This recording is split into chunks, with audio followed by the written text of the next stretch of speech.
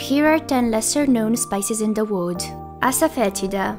Asafoetida is an aromatic spice used as a substitute for garlic or onion in South and West Asian cuisine.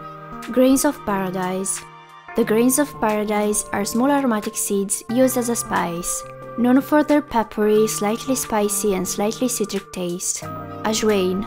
Ajwain is a spice of Indian and Middle Eastern cuisine, known for its thyme-like taste and digestive properties. Sumac.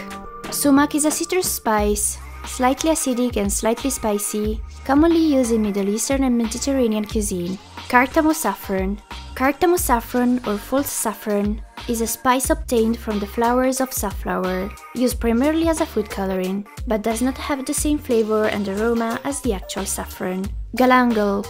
Galangal is an aromatic root used in Southeast Asian cuisine, similar to ginger but with a more pungent and spicy aroma.